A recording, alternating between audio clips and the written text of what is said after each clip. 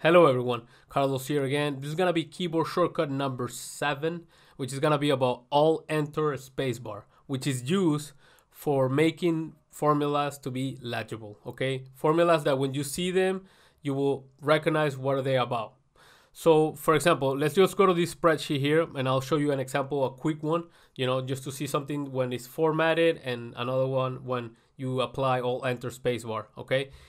Let's just begin. So equal, what I'm getting on these cells right here is pretty much saying, hey, look, I want the average unit price, which is this column, by order priority, but also only on the orders that on the shipping mode has been express air. Okay, so pretty much we need an average. If what's gonna be my average range is gonna be my unit price. So these keyboard shortcuts that I learned, I taught previously. So Control Spacebar to select the whole column, and then comma, and then I'm gonna do Control Range 1, which is gonna be this one. So I'll do Control Spacebar, and now it went all the way down. But if I want to get back to it, I do Control Backspace, comma, and then my criteria 1 is gonna be this, comma, and now I need my criteria range 2, which is gonna be the column where the shipping modes are.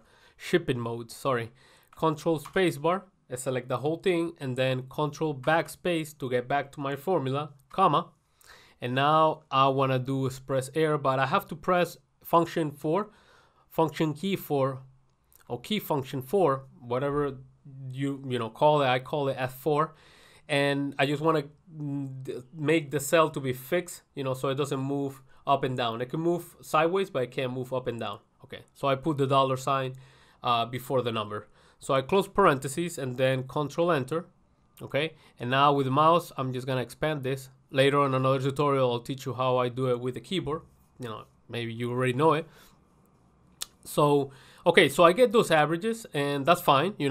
But maybe, for example, if I go right here and see the formula, okay, the formula could be, maybe let's just expand this a little bit. The formula can just look as a simple, long sentence, but with Alt-Enter spacebar, we can make it to be more, say, break it down and make it more vertical, and that really helps on legibility. So let me show you an example.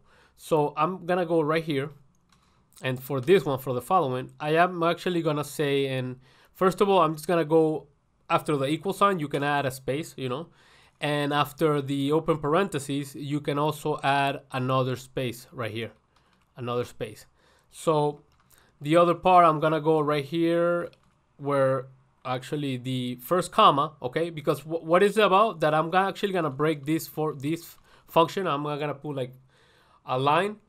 I'm gonna do actually Alt-Enter at this point, Alt-Enter, and I'm just gonna, with my spacebar, actually, let's just back up. Okay, let's do it again. I'll do Alt-Enter. Oh, actually, you can't see. Well, yeah, you can see. Okay, sorry for that confusion. So Alt-Enter, and then spacebar, and see how I'm hitting it twice. You can actually leave it in, and you can hold it down and it will move faster, but depending on what your style is. So I'm actually gonna put the average range on a separate line. So afterwards, for the criteria range 1, I'll do Alt-Enter, and then I'll spacebar this all the way, and I align it with the first argument, which is pretty much my average range. And then for B5, I'm actually gonna leave it right next to the criteria range 1, because it's criteria 1 with criteria range 1, and then Alt-Enter, and then spacebar, and align it with the second line. Once I do that, guys, it's just very, I don't know, but I'm adding spaces here so that way it's legible, and then Alt-Enter for the closing parentheses, and then enter. So this is a cool thing, guys. So you can see that the average if now, I think it looks more accessible and more easier to read than just a long line. Sorry for that. Like compared to this one, okay? You can see that that's short, compared to other formulas that I work with. But for example, if I see something like that, I would like it better, because now I can understand rapidly what is it calculating based on what columns. It's easier with practice, you get used to it, but really it will pay you dividends, a lot of dividends, okay? So let's just go to the agenda real quick now. And what is it for? Okay, you've pretty much seen it. Okay, why is it useful for your Excel formulas? Okay, so now let's go to a real example where actually all enter is working on a very lengthy formula. Okay, something that I built, okay, and I can criticize myself.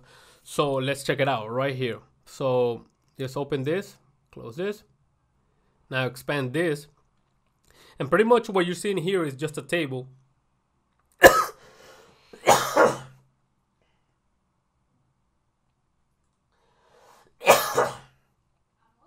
Sí, todo bien.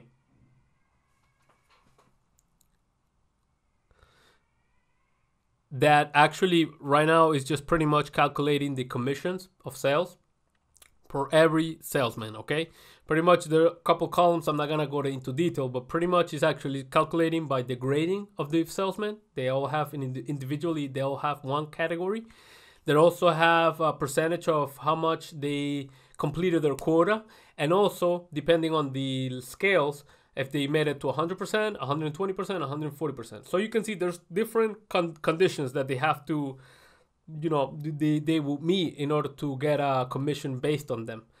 Now the formula for this, for example, I'm gonna go right here, and actually I'm just gonna switch this to say never, okay? And maybe we can zoom in. Why do I say never here? Because that's where the formula is. Okay, check it out. I'm just gonna open it and look at that. That's nuts.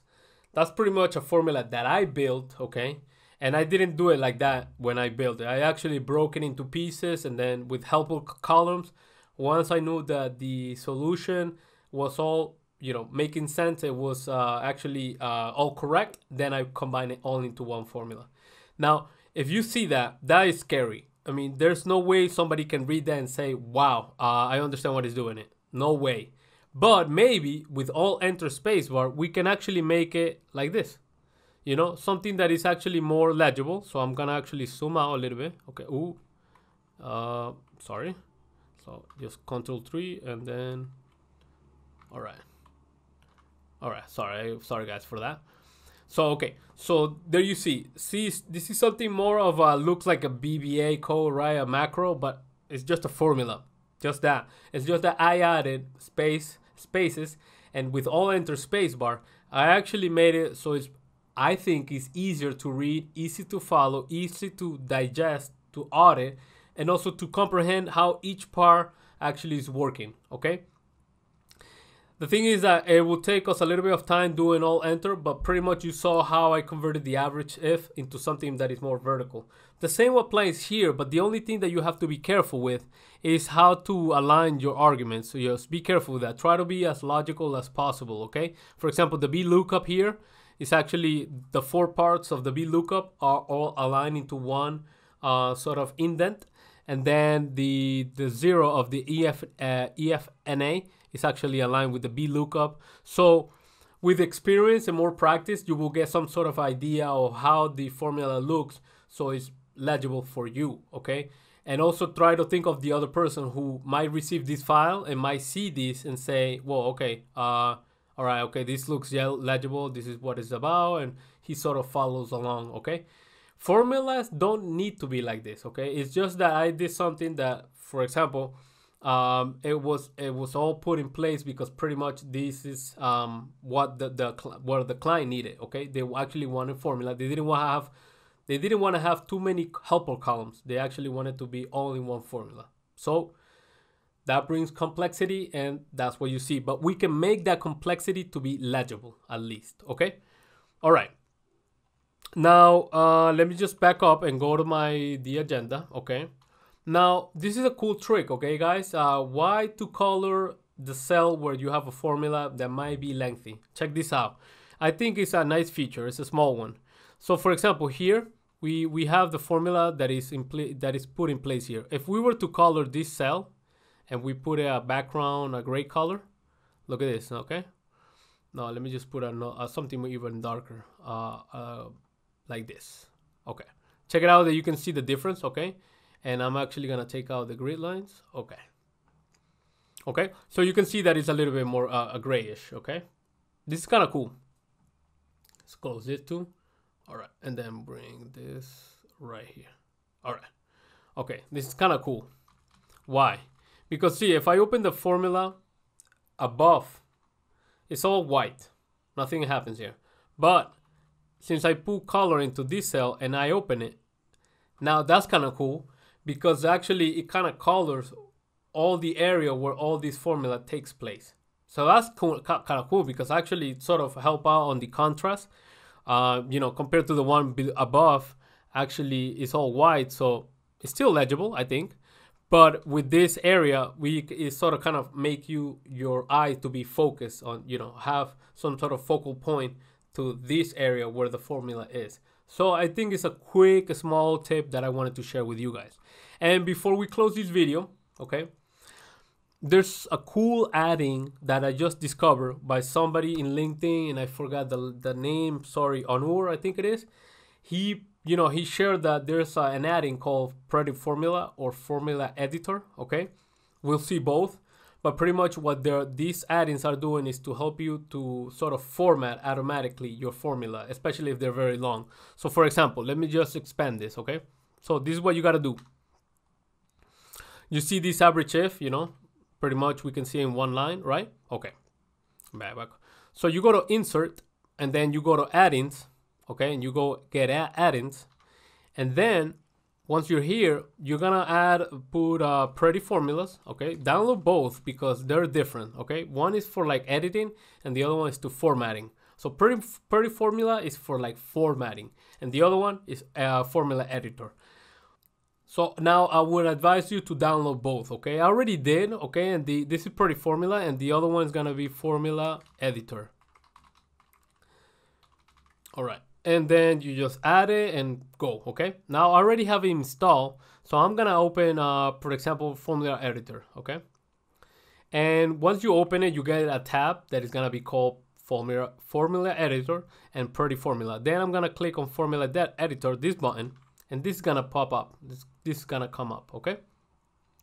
And I'm actually gonna activate it, untoggle it, do off, okay? And see how it went too fast. It actually had a long line and now it converted it automatically. So that's kind of cool. See, look at that, look at that. It kind of converts it, but you can actually you can fix it too. So you can delete this part right here. Actually, you can delete this part too. So you can see automatically that, you know, it kind of follows what I did manually with my keyboard shortcut, Alt Enter Spacebar. This thing did it automatically, and this is nice. This is wicked nice. Let me just close this again, and actually let's do it with Pretty Formula. So we go to here and we click on the tab, actually the what's it called there? The ribbon before that, so Pretty Formula, and then we click Pretty Formula here. And now we just expand this again and see that I'm right here on this formula. So I'm gonna toggle it to be on. Okay, so it's already doing the same thing with Pretty Formula. So they're very similar, but again, they're very useful. Okay, sometimes it really gets it like automatically to be already nicely formatted. So what I'm really suggesting is to check out these add-ins and kind of see formulas that you used to be very long that you're scared to even touch. Bring them into this add-in, and the add-in will format it in a way that it will be more legible for you to read it, okay? I think also, maybe I'm forgetting this, that you can snap this out. So you can have it right next to your formula if needed, okay? So you can have it right here, right next to it.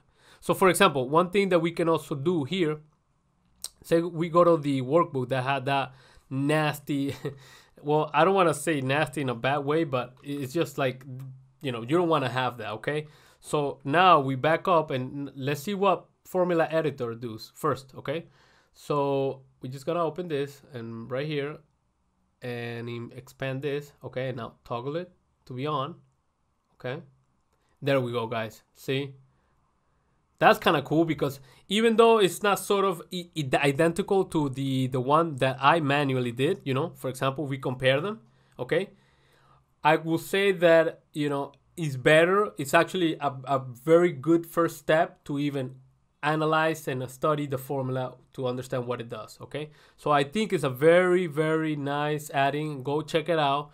And we can also do with Pretty Formula, so you can see, okay? Hopefully we go to never here, the column where it says never. And let's see.